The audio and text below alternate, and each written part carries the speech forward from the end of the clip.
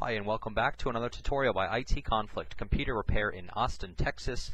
My name is Eric and today's computer will be an HP Compaq NC6400, and the exact model of the computer, make and model of the computer, will be in the description of the video. Today's tutorial I'm going to be showing you how to remove the RAM on an HP Compaq NC6400 laptop computer. So, let's begin.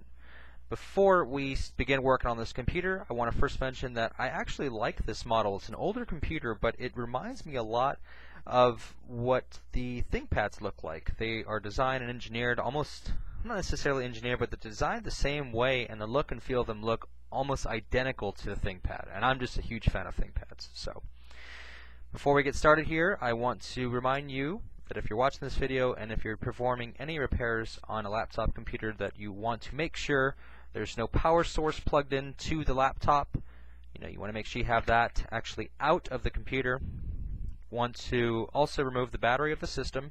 Now this battery is actually completely dead, but I just wanted to show you guys that I am in fact removing the battery. We're just going to put that aside. What you also can do is press and hold the power button here for about 10 to 15 seconds just to make sure that all the power is in fact drained from the computer. You want to make sure that there's nothing left in the system before you attempt any repairs on the computer itself. So I am done draining the battery, draining any additional power that's in the system, and I'm ready to begin said repairs. So let's begin. Now on this computer, the RAM is actually right here. If you look on the bottom of the system, it's labeled right there for us. And you know what? We're only one screw away. How simple is that? I normally would use my fancy screwdriver, but drill there. But what I'm actually going to do is just use a basic star Phillips screwdriver, unscrew the only screw that's there, pop up the panel, and there it is. So this is a built-in screw. It actually stays built into the panel here.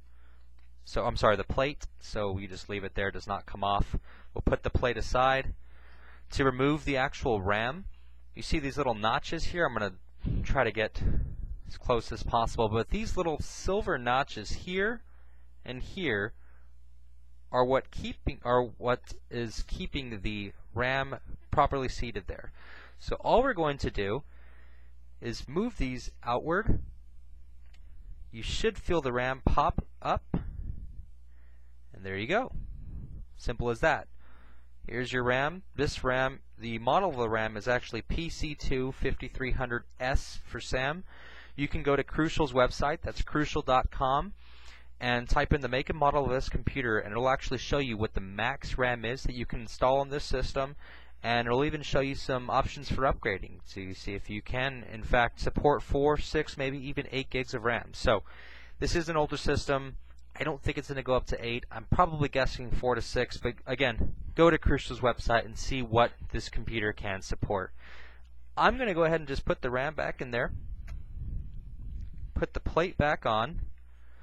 Again, it just screws back on there for us. Very simple. Let me get my head out of the way here. And there you have it. Again, this was a brief tutorial on an HP Compaq NC6400. What we've done is we've successfully identified where the RAM compartment is, where the RAM is stored, how to unscrew and of course remove this plate, remove our RAM, and of course if you purchase new RAM, where to get new RAM. You would install it here. This is one of the compartments. This would be like your upgrade compartment. Very simple and easy access. And that's pretty much it. If you guys have any questions or concerns, please leave them in the comments section of youtube.com/ITconflict. Come say hi to us on Facebook. Ask us questions there. That's facebook.com/ITconflict. We're also on Twitter. Follow us on Twitter. That is twitter.com/ITconflict. And check out our blog. That is www.itconflict.com/blog.